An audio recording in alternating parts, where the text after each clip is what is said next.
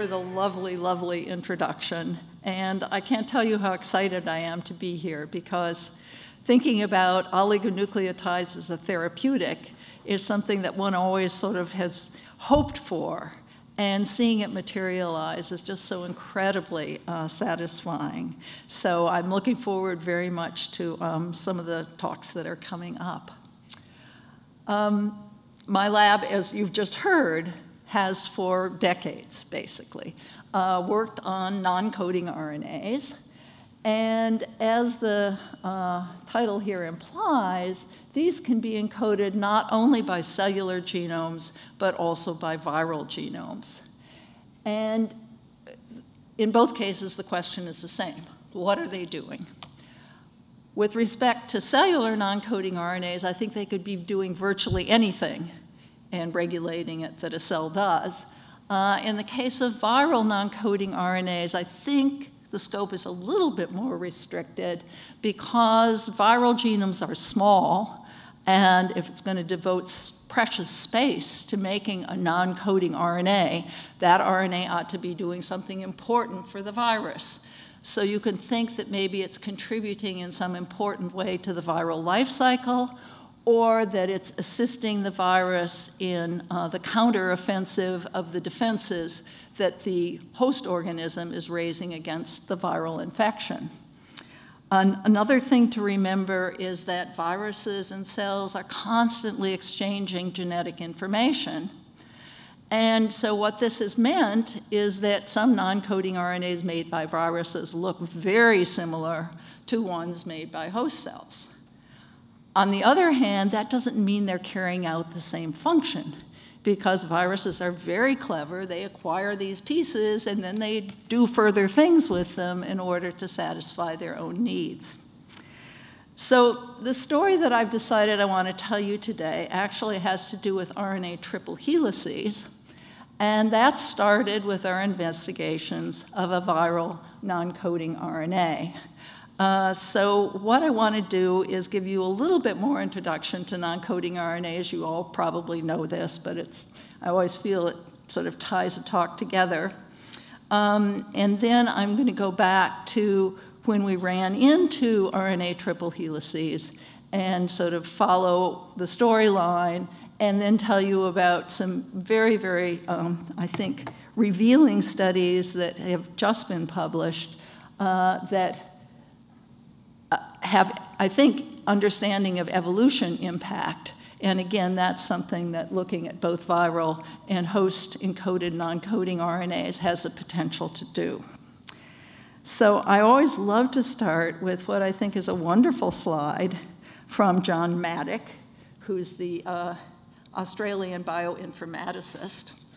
And what he's done here is to plot over here the amount of non-coding DNA in various genomes, the fraction, versus a whole bunch of organisms that you can't, of course, read. And with the result that, or with the conclusion that the ratio of non-coding RNA rises as a function of developmental complexity, which is sort of a mystical term, but everybody here knows what I'm talking about.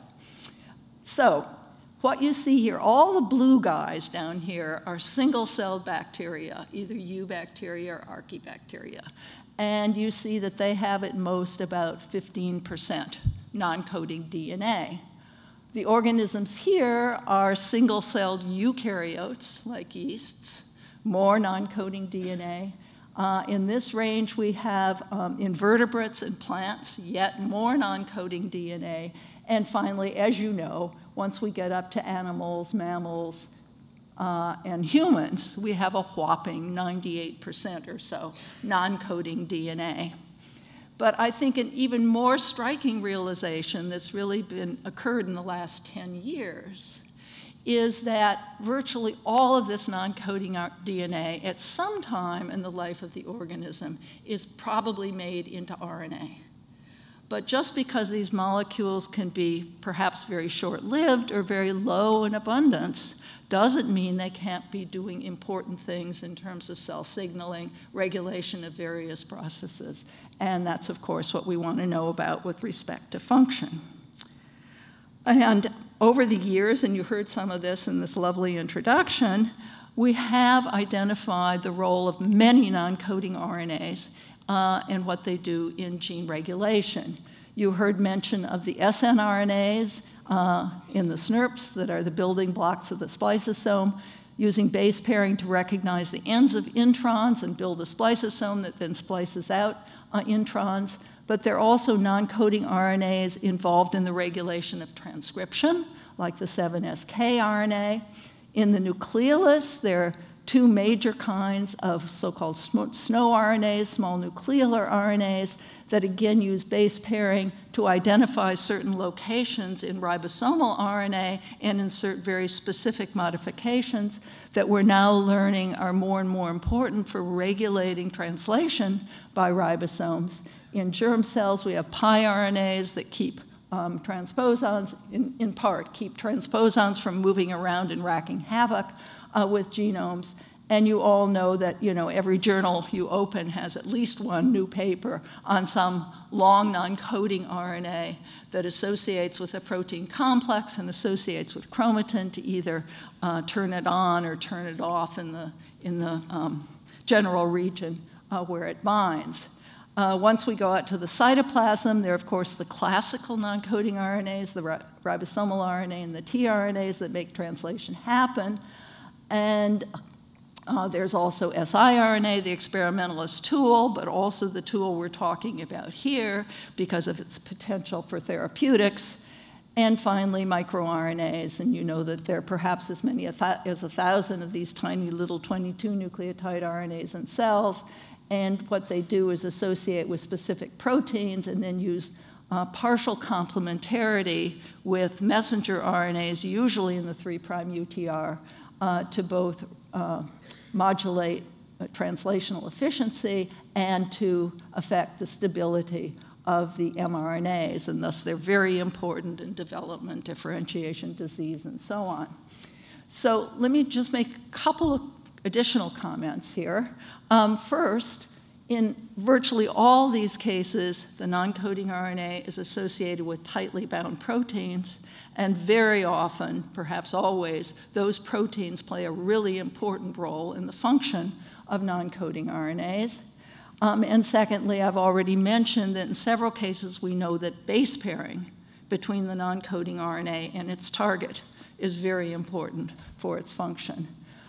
But this is, of course, just the tip of the iceberg. And as I mentioned, all sorts of new non-coding RNAs are popping out on a daily basis, primarily because of advances in sequencing technology. So finally, I want to introduce, because as I mentioned, the story I want to tell you today starts with a viral non-coding RNA. I want to introduce you to the viral non-coding RNAs we've been studying in my lab, actually since 1981. They come from the gamma herpes viruses, and their names are listed here. Gamma herpes viruses have long double-stranded DNA genomes. They encode about 100 different proteins on average. They are lymphotropic, meaning they infect T cells or B cells. They're all oncogenic. And they all have both latent states and lytic states. So in the latent state, the viral DNA sort of disappears into the cell, a few genes are transcribed, and the virus waits for conditions to change. We don't know that much about that until they come out and start producing virus during the lytic phase. So what you notice from this slide, so the names of the non-coding RNA or RNP are shown over here, along with the dates of their discovery. And by comparing these dates with the number of question marks that remain over here, you can deduce that finding functions for non-coding RNAs is quite a challenge. It's very difficult, and it takes a long time to get anywhere.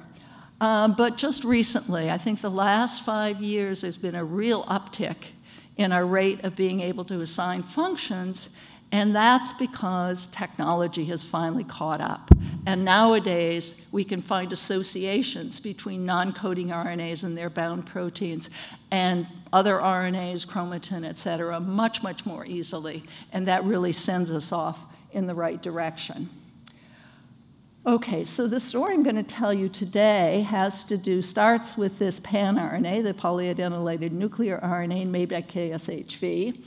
And actually, I'm not going to be telling you about its function because we don't really yet know its function. I think we're closing in on that.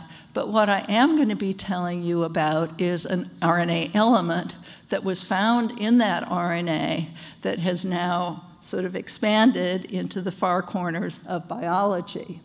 And that is an RNA triple helix. So let me go back and start with a little bit more introduction to KSHV and the pan-RNA, the polyadenylated nuclear RNA. You probably know that KSHV causes cancers and lymphoproliferative disorders in immunocompromised individuals like those who are already suffering from HIV, and it causes these ugly sarcomas. In the lytic phase, this virus produces this RNA, polyadenylated nuclear RNA. It was discovered in the mid-90s, both in my colleague George Miller's lab at Yale and in Don Gannam's lab at UCSF. Pan-RNA resembles a messenger RNA. It's about a kilobase long. It's transcribed by Pol II. It's capped and polyadenylated, just like pre-messenger RNAs.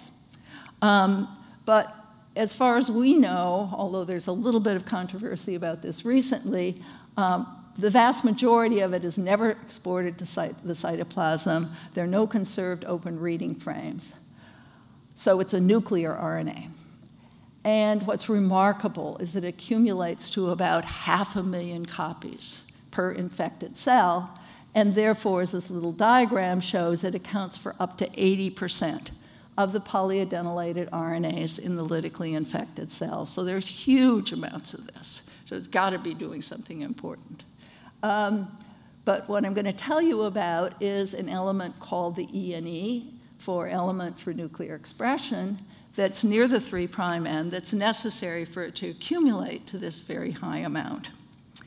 And that element was first worked on by Nick Conrad, who was a postdoc in my lab. He now has his own lab at UT Southwestern. And by the time Nick finished in the lab, we knew that this was the structure of the element that was necessary for this high accumulation of the pan-RNA. And based on both biochemical experiments and in vitro experiments, Nick had come up with a model for how he thought the ENE would, in fact, stabilize the pan-RNA of which it's a part. And the idea was very simple. We know that normally the first step in decay is to chew off the poly-A tail and then chew up the rest of the RNA. So the idea was that this element, with its U-rich internal loop here, would base pair with poly-A RNA, the poly-A tail, and therefore stabilize the RNA against degradation. And we were very excited when we realized that the structure here looks exactly like the interaction of one of the SNO RNAs, the BoxHACA SNO RNA, with its ribosomal RNA substrates. And therefore, we thought this has to be what's really going on here. This has to be the way it looks. Now, of course, that turned out not to be true, which we found out several years later when Rachel Mitten-Fry, who was the next postdoc to take up this problem, came to the lab and was successful in getting crystal structure of the core ENE bound to oligo A9. That's my oligo contribution in my lecture. So what her structure revealed was that it didn't look like a SNO RNA interaction at all, but that this ENE is really forming a triple helix, and that's what's important for clamping the poly-A tail and stabilizing the pan-RNA. And she did this with a lot of crystallographic help from Tom Steitz's lab. So I'm just summarizing here. So the model certainly is not that. What happens instead is that there are 5 major group triple helical interactions that are formed by the oligo A9 with those U's that were in this internal loop. And then there's an extension by A minor interactions into the lower stem of the ENE. So this is what it looks like in 3D. for those of you who have an easier time looking at 2D pictures like me, the oligo A9 forms standard Watson-Crick base pairs with the U's over here. They're extended by Hooke-Steen interactions with the U's on the other side of the loop, and then further extended by these A minor interactions. So let's take a slightly closer look at this major groove triple helix. This is what it looks like. So you see U, A, U, U, A, U, U, A, U, et cetera. Looking down on it, just to remind you, here's the standard Watson-Crick interaction extended by the Hooke-Steen interaction. And I want to call your attention, because this is going to become important later in my talk, to the fact that the 2' hydroxyl of the Hooke-Steen strand in this triple helical stack is within hydrogen bonding distance of a phosphate on the A-rich strand. And as I said, remember that, because that's going to become important later on. It turns out that these 5 triples that are stacked on top of one another are almost perfectly identical. And so as you see here in the overlay, and what's particularly satisfying about that is that back in 1957, Gary Felsenfeld, David Davies, and Alex Rich predicted exactly this structure for the UAU triple. And that was based on their studies of 2 strands of poly U binding to a strand of poly A and using helical diffraction to study the structure. But what that makes even more curious is that at the time that Rachel's structure was found and she published it, it was the longest stretch of triple helical interactions that had yet been identified in any naturally occurring RNA.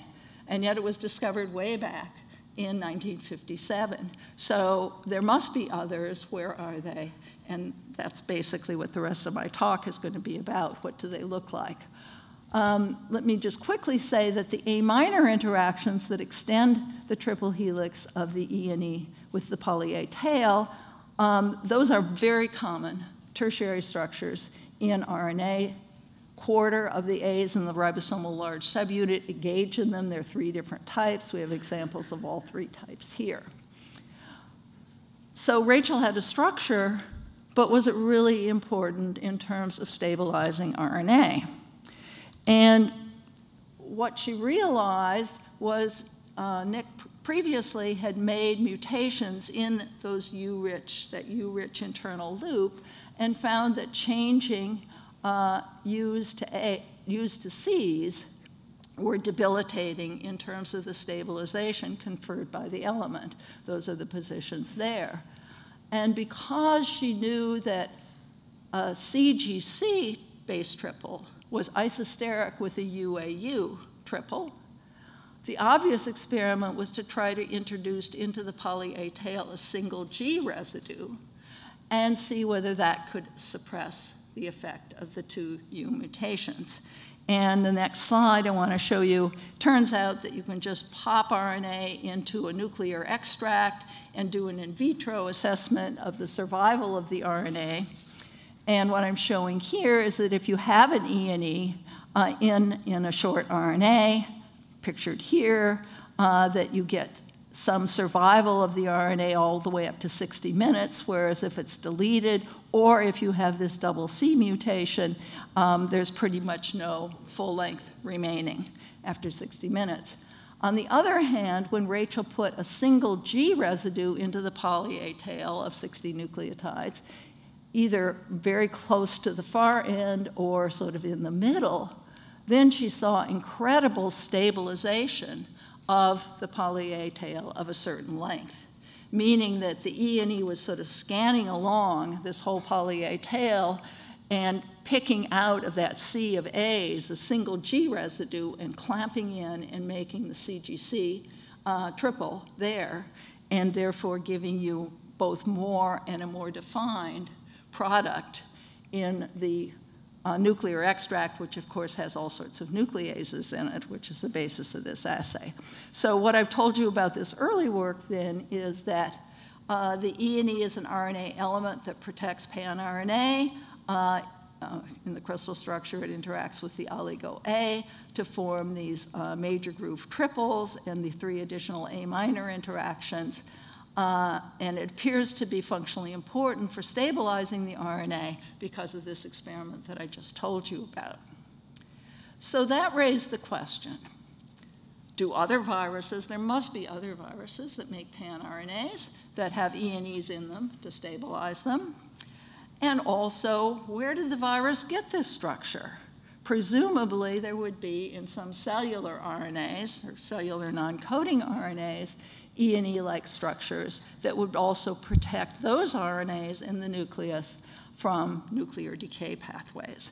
So let me tell you quickly about this, and then I'm going to go on and spend a bit more time about cellular E&Es before I come to the final part of my talk, which is the sort of interesting evolutionary part. So we'd, of course, been looking for triple helices in RNAs, but we didn't really know how to search until the triple helix was actually found. And at that point, Kazuo Takowski, a research scientist in the lab, was able to take the programs and build in the right descriptors so that we could actually begin to find additional E&Es. And those, of course, included that there would be an internal loop, that there would be some GCs as receptors for the A minor interactions, that there would be a stem loop on top, et cetera, et cetera. And he also realized that the structure could also exist upside down and just have the Watson-Crick base pairing occur with this strand and that be the Hoogstein strand, and that would work just fine. And doing this, then he searched the viral database and he found lots of other, not lots, but some other E&Es, and most of them are shown here. What you notice is that the ones that are from DNA viruses are all just upstream of a poly-A signal, so they're close to the poly-A tail so they can grab it and interact and stabilize it. One of these, though, was actually in an RNA virus, which no place during its replication cycle actually enters the nucleus. So this was one of our first indications that that cytoplasmic RNAs can also be protected from degradation by this E&E element.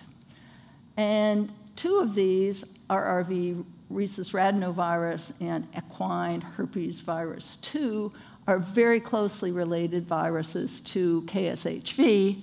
And I just want to show you in the next slide, because this is sort of fun, that at the time we found the E&Es in these genome structures, no pan-RNA had been identified from either RRV or EHV2.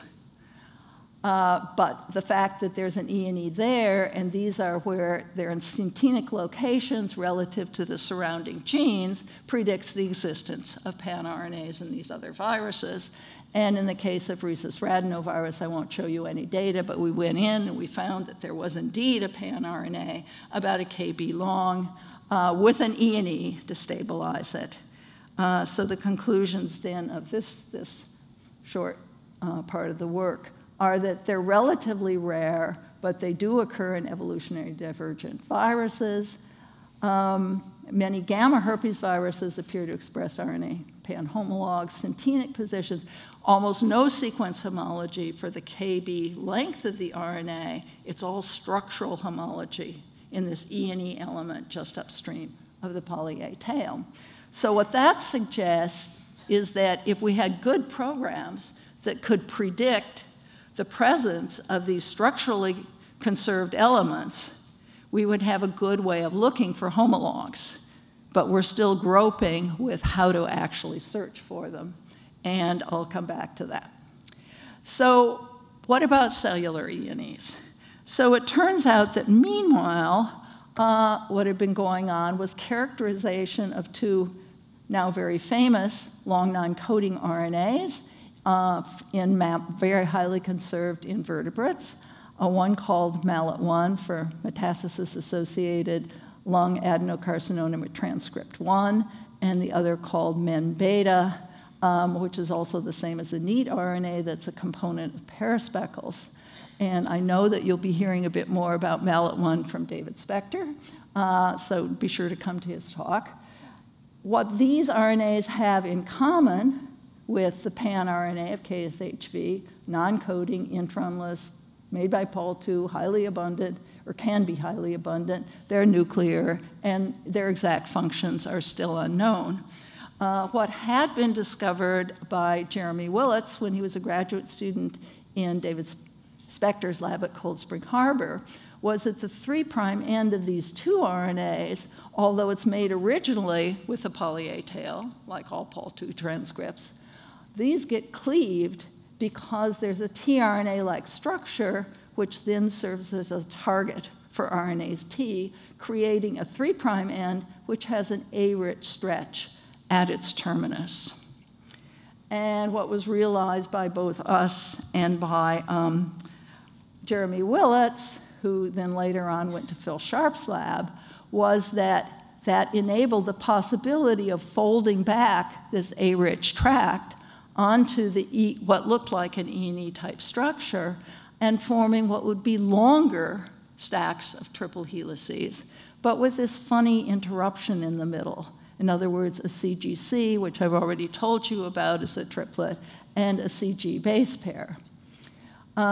And what happened first was that both Jess Brown, a new postdoc in my lab, and Jeremy Willits did various mutational studies that were consistent with these structures forming. And Jess, in addition, did thermal melting and got data that, again, consistent with these longer triple helices forming. Jess, however, wanted real proof in terms of the structure.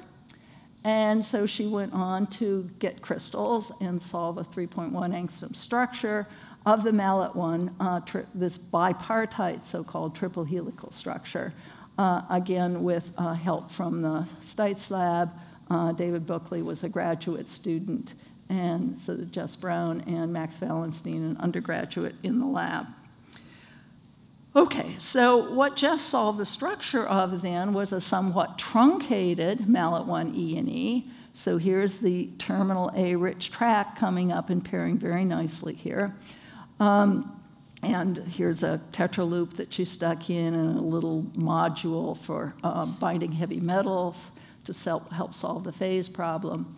And what I just want to point out is that if one looks at the accumulation of a fragment from the 3' end of mallet1 RNA, that this core that she solved the structure of is virtually as stabilizing as the wild type E&E.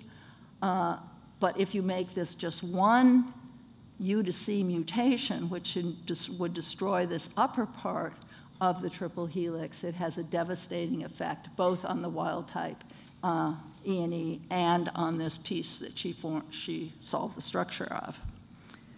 Okay, so what does the structure look like? Well, it looks like it was predicted to look, except now that we know that on top of this stack of UAUs in the bottom triple helix, there is a CGC that stacks on top, and then there's a CG doublet, and then we continue on.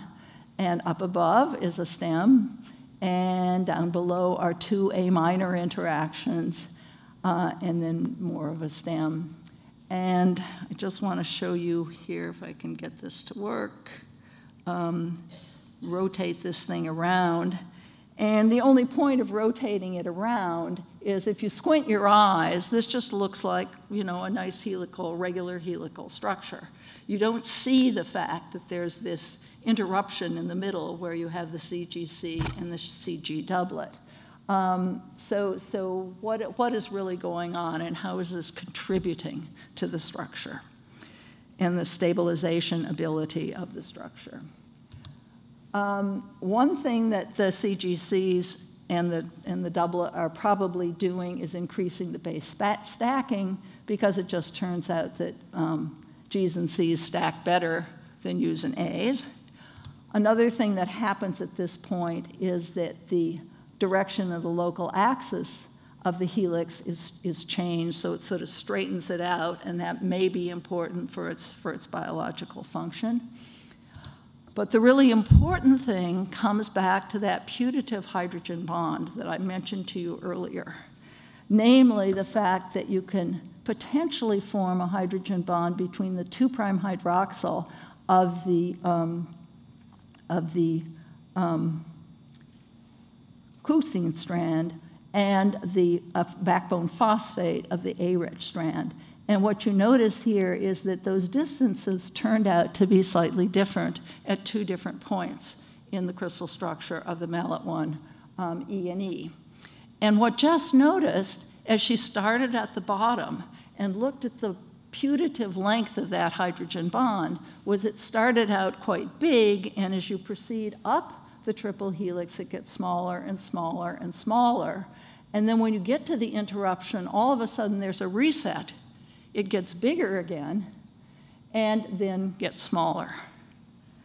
And what this prompted her to do was some model building. So the question was, could she take this stack of 6 triples and elongate it by 1, and what would happen?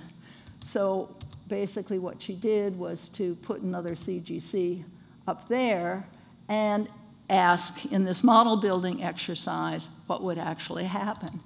And what she discovered is that you can't do that because this hydrogen bond potential gets too short.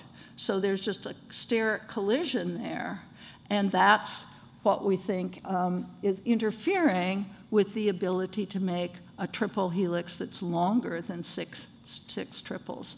And I should also mention that the longest one that's been identified in any RNA so far in Julie Feigen's lab from a telomerase from Cuviromyces or something like that is 5 UAUs and a CGC on top.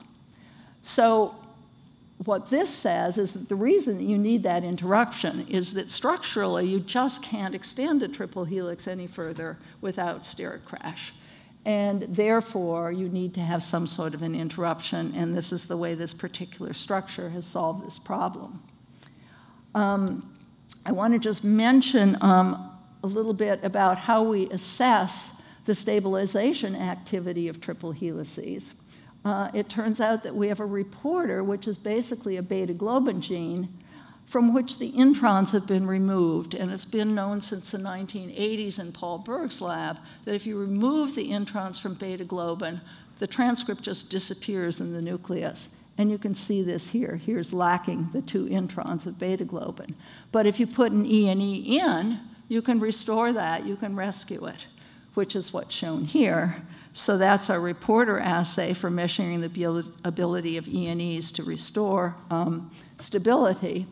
And what's been done here is to make all sorts of mutations in this critical juncture place. And you can see that almost none of them are able to give stability to this reporter. Some interesting ones here are adding nucleotides onto the 3' end, which are destabilizing, but you still get some RNA. And the really interesting one, I mean, we think that's happening just because that gives nucleases a chance to grab on and start degrading. But one that we really don't understand is if you just remove that terminal A residue, then it's very, very destabilizing. We don't understand that at all, why that's happening. So this is then, you know, in vivo in transfected cells transfected with this reporter.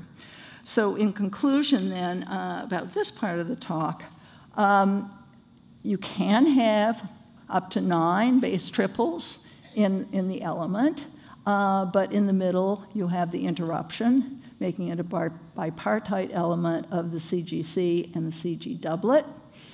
The role of these is to lock the register of the triplex to form a blunt end, and I've just shown you how important it is to have a blunt end up against the upper double-stranded bit, and there are other things they do.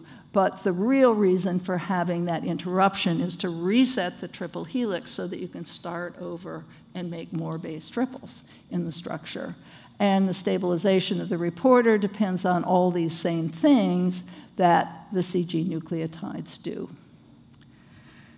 Okay, so at this point, we were, of course, searching and searching. We didn't believe that there were only 2 triple helical elements in all of vertebrates, namely the mallet1 and the mem-beta non-coding RNAs. And we, of course, were searching for more. And at that point, Kaggio-Takowski began searching the entire eukaryotic genome for these elements. And he did find something. This was rewarding. He found thousands of these E&E elements, but almost all of them in plant and fungal genomes. Turns out they're thousands because they are actually intransposable elements, and you know they're multi-copies of transposable elements, so lots of them are identical, although there are about 200 different sequences. And they're all of the type where they bind the poly A tail, like the pan-E&E that can sort of slide along and get clamped. So the question at this point is, why are they prevalent in these particular organisms, in plants and fungi? And it turns out that the answer to that, we think, and this is what I want to tell you about in this last part of my talk, is that they compensate for intron loss over evolutionary time in these transposable elements. And this is the work of Kaggio and my super main technician in the lab, Mei-Di Xu. Okay, so first of all, what do these thousands of E&Es that are we now know are in plant and fungal transposable elements look like? Well, they look like we expected them to look. There's an internal loop with U's in it, and the possibility for making A minor interactions with GC base pairs. Lots of these have a sort of curious destabilized portion there. Some of them are right side up, some of them are upside down. But we also found lots of double domain E&Es. So not just ones with not just one place where you could potentially form a triple helix with the poly A tail, but also others, another region. And sometimes those are in the same orientation, sometimes they're in opposite orientations, and sometimes it's sort of ambiguous about what the orientation really is, because this one looks like it could go either this way or this way. If you line up a lot of these, and this is just part of the sort of incredible database that Kaggio has now compiled, it turns out that this lower E&E, so the red are the conserved nucleotides, this lower E&E domain is more conserved and longer than the upper E&E domain. But the important thing here is you never have more than 4 or a potential for 4 or 5 UAU base pairs, or UAU triples. So, I mean, that fits with our earlier conclusions that you certainly can't do more than 6 because it's just structurally unacceptable. And finally here, if you think about how these double domain E&Es interact with the poly A tail, the ones that are in the same orientation could do this, but this sort of weird class could do, the poly A could be coming down here and then continuing on, or it could switch over and then be engaged in the opposite direction by the lower part of the domain.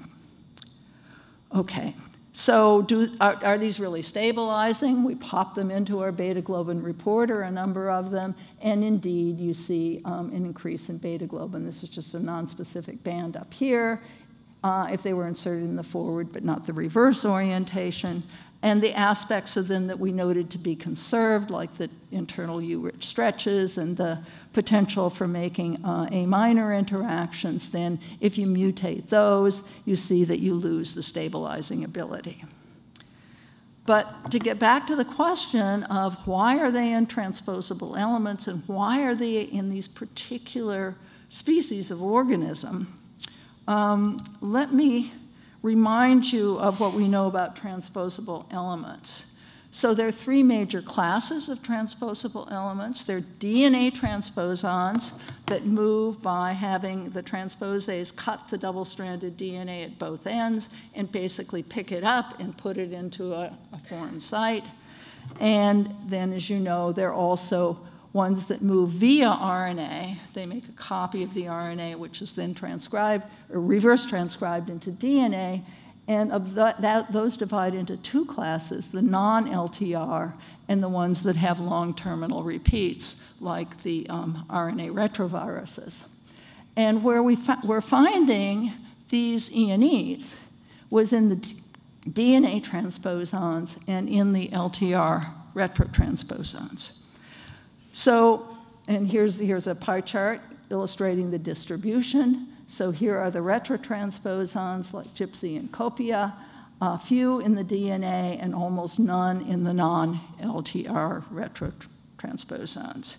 So where are the E&Es in the LTR and non-LTR retrotransposons? It turns out that they are very close to what would be the 3' end. In these cases, since the poly-A signal isn't very highly conserved in plants and fungi, it's difficult to tell what really is the poly-A signal and where the poly-A really would start. But these are about in the right place. Okay. So why are they prevalent in transcripts from transposable elements, but not so much in other cellular mRNAs or long non-coding RNAs? And we think that that has to do with the fact that these transposable elements are undergoing horizontal transfer. And it turns out that horizontal transfer, you know, the putting of nucleic acid from one cell into another cell, occurs much more frequently with the DNA transposons and with the LTR retrotransposons than with the non-LTR retrotransposons. So that fits. But then it still doesn't inform us about why in plants and fungi. And we think the answer here is, and the last little bit, I just want to give you a little bit of evidence, is that these particular organisms have a mechanism for transposon silencing via an siRNA-mediated pathway.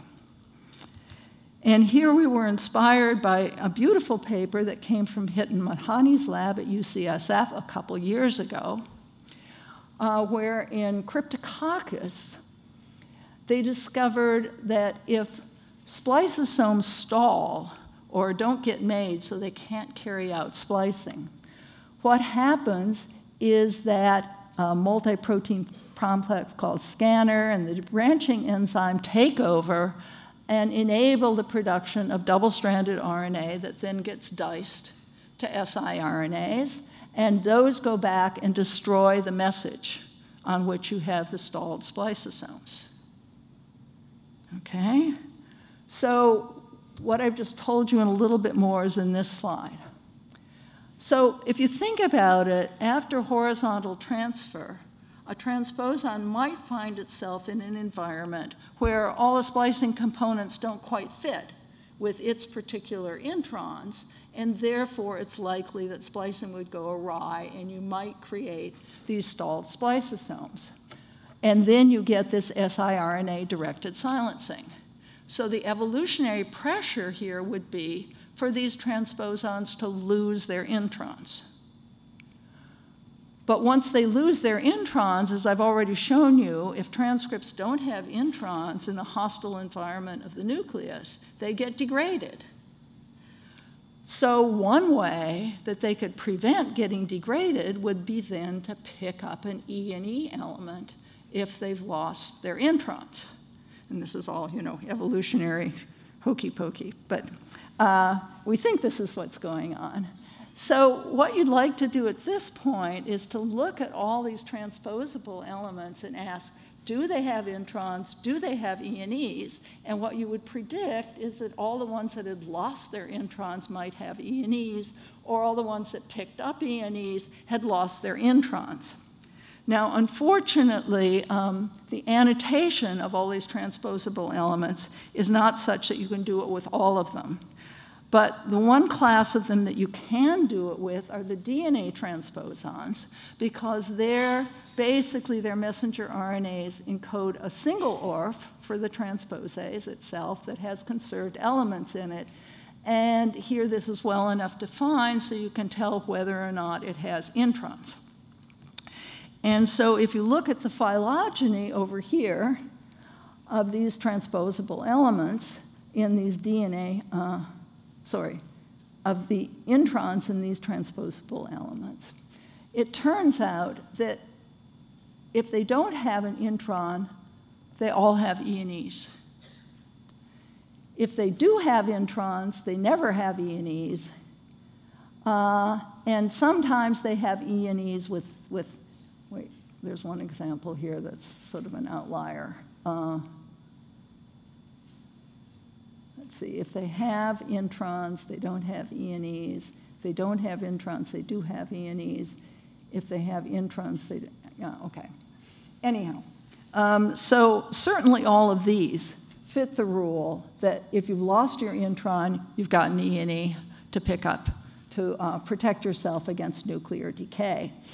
So what you might say looking at this chart is, well, all of these organisms are related. It could be that this happened once and then it was just propagated during evolution to all these other species. But there is one other example down here of an organism that has lost its intron, but that has an E and E in these transposase mRNAs. So we think that's pretty good evidence that probably this story that I've been painting for you probably is why we find E and E's in the transposable elements in these particular species, because they have this mechanism for getting rid of stalled spliceosomes, which is likely to happen after horizontal transfer of these elements. So the final conclusion then is E and E's can be found in mRNAs. Here they're in transposase genes as well as in non-coding RNAs. Everything we know so far in these new transposon E and E's, it's never longer than 5, but we do have examples of being 6, but never longer than 6. And we think that the reason that they are where they are is that E and E's are counteracting the negative effects of intron loss in these transposon RNAs. So meanwhile, we still don't believe that in all of vertebrates, and actually there are some examples in stickleback fish in the transposable elements of pan-like E and E's, but beyond that, we haven't found any. So what we think is going on and what we're trying to do now, and this is my very last real slide, is that there may be triple helices that have non-canonical triples in them. And of course, that makes them very, very difficult to predict by any sort of algorithm. And we have to find out what these non-canonical triples are. And the reason we think they exist is that people who've been doing structures of riboswitches, telomerase, et cetera, have found very good triples that aren't either UAU or CGC. And we need to know what those are. So we've done two things. One is to take one position in the mallet1 E and E and substitute into it all possible triple combinations and ask which are acceptable and which are destabilizing. And from that, we can build that into our search algorithms.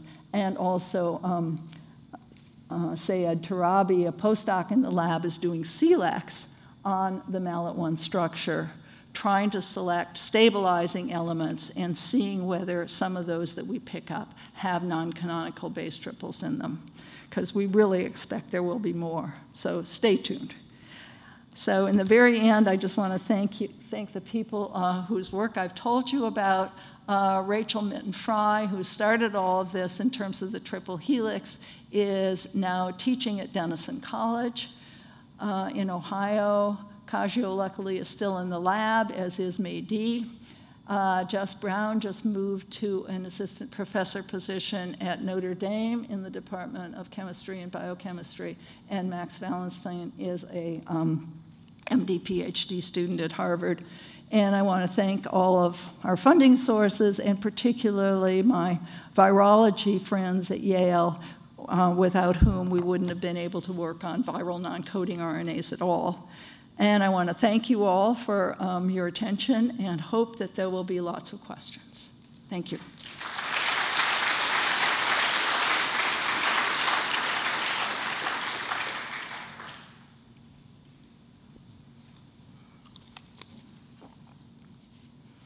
Joan. Hi, Melissa. Hi. That was a spectacular talk.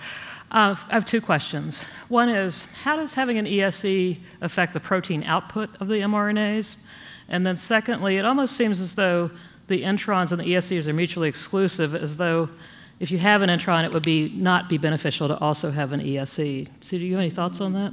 Okay. So the person who's really looked into the effect on translation of ENEs is Jeremy Willits, who I'm sure you know, who's now at the University of Pennsylvania. And what he found was that having an ENE in a reporter construct making GFP, in fact, upped the translation. We have not seriously looked at that, what the role is in the cytoplasm, although it's clear that for these transposon mRNAs that have ENEs, there must be some benefit to having them. Now, your other question was? The mutual exclusivity. Oh, yeah, yeah. I think there was, anyhow, there was one anomaly in that chart. Yeah. Maybe I should go back to it and see if we can find it. No, there's one that's zero. There's zero, one zero. Here we yeah. go. That's the anomaly. Yeah. Sorry, I couldn't find it earlier. Okay, that has neither an intron nor an ENE, and I would argue it just hasn't gotten its ENE yet. You know, we've captured it mid-evolution. But your question was? Well, you don't see any cases where they have both an intron and an ESC? We haven't seen any of those. Yeah. And so, do you have any thoughts on why that might be? Okay. Nick Conrad, way back, did do experiments where he had both an ENE and an intron in beta globin. And it turned out that the intron was dominant in terms of its ability to export the RNA and get it out to the cytoplasm. And in his experiments then, that made no difference to the translation. The ENE made no difference to the translation of the beta globin from those particular messages. So I think we don't really have an answer to your question. Yeah. Okay, thanks. Likewise, great talk. A couple of questions. So one is, does the ENE actually interfere with nuclear export of an RNA? As far as we know, it doesn't. We thought at the beginning that it did.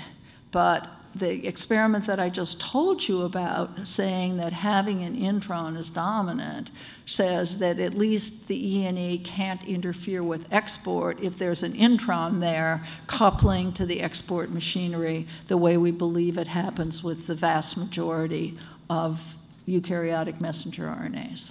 Okay. And I think you mentioned also that the ENE does stabilize RNAs in the cytoplasm as well as the nucleus. Well, that's according to Jeremy Willits, because he just saw more GFP. Now, whether there are any direct effects on translation or whether it's just that because it's more stable in the nucleus, you get more of it out into the cytoplasm, and therefore you get more product, I don't know. Okay, okay. And I guess like Melissa probably, I'm thinking about the potential therapeutic applications. If you wanted to deliver an mRNA and you didn't want to have introns in it, to what degree sticking an ENE in there might help? And I guess that remains to be determined. Go for it. Try it. Yeah. I mean, we know it works in the nucleus because we put ENEs into pre-microRNAs, pri-microRNAs, and see that you get much, much more of the microRNA. But that's all a nuclear process. But we haven't gone so far as producing proteins. But therapeutically, it certainly has lots of potential. Okay, thanks. Beautiful talk, Joan. So on this slide, again, there's actually two places where there's a 0 and 0. One's right underneath the... Thank you, thank you. I knew that there's another 0, yeah. 0. I'm sorry, I couldn't find those. So the question is, it seems that if you are without an intron and without an ENE with your hypothesis, that there might be some effect on the prevalence of these particular transposons, and have you looked at that? Well, I think you'll realize that these species are not ones that are highly studied. Yeah. We barely have annotated DNA genomes from them. And so certainly in terms of gene expression, they have not been explored. Yeah. And that's, if somebody wants to do it, fine. And then the other question, the length of the NE, it seems a bit long for what you're hypothesizing, that maybe that it could be truncated down if one made an effort. Have you tried anything like that? Well, I mean, we've made lots of mutations in those stacks of 5. Right. And seen that any mutation decreases its ability to stabilize. Now, there are many that only have 4 in these double domain ENEs, and also some of the singles. So we don't know whether those are just less efficacious. Whether you could go to 3, we haven't really tested that. I was thinking more in terms of the stems above and below. There seems like a lot of stem for holding that structure together. Yeah. The mallet1 ENE is more stabilizing than the KSHV one, with the A's sliding along in all sorts of different orientations. Clear that the mallet1 is more stabilizing, but we haven't actually, that's a really good question, we haven't actually measured what the quantitative difference is between the two. Okay, thank you. Hi, Bruce. Hey, Joan. Beautiful talk. It was really interesting to see you found so many in the transposable elements, particularly ones that may have an RNA intermediate. So I didn't know if you had looked at reverse transcription. Do those things, change anything with copying, reverse transcribing? Does it pause the process involved? I bet there are all sorts of fantastic things that could be deciphered if one were to do those experiments, but no, we haven't. We can talk about it more later.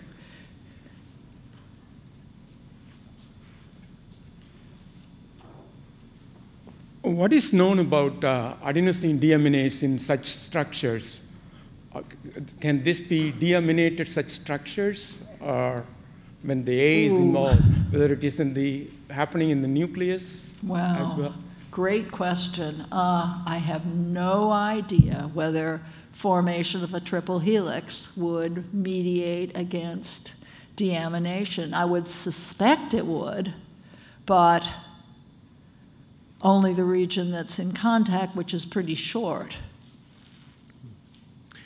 I have another question, kind of going back to the KSHV and the situation where you have this 500,000 RNAs in each cell. What is that doing to the normal RNA transport and processing? And do we know what proteins in the nucleus may be binding to the ENEs? Okay. This isn't our work. This is mostly the work of Britt Glaunzinger at Berkeley. And what she's investigated in KSHV is the nuclear shutoff phenomenon, or I'm sorry, the host shutoff phenomenon, which basically just means that host messenger RNAs aren't translated and expressed as well as viral mRNAs in a KSHV infected cell. This has to do with a particular protein made by the virus called the SOX protein. And what's come out from her work is that what the SOX protein does, and it's not known exactly how, is to relocate the cytoplasmic poly-A binding protein largely to the nucleus. And when that happens and you have these 500,000 copies of the pan-RNA, what it does is to coat all those poly-A tails with what is normally a cytoplasmic protein. And my favorite hypothesis, and I think we're getting evidence it's getting us there, is that what this high amount of pan-RNA does is to capture and sequester this cytoplasmic poly-A binding protein, which would otherwise be deleterious to I don't know what processes, but some processes in the nucleus. And that by doing this, the virus then is able to effectively or more effectively discriminate against host messages in favor of viral messages. But this is all hypothesis. We're working on exactly what the mechanism is. Okay. And a related question, is there a mutant virus that doesn't have the ENE, and what does that do to pathogenicity? Again, that answer will come very soon because we finally have those viruses. Okay, great. Well, I'd like to ask everyone to join me in thanking Professor Steitz very much.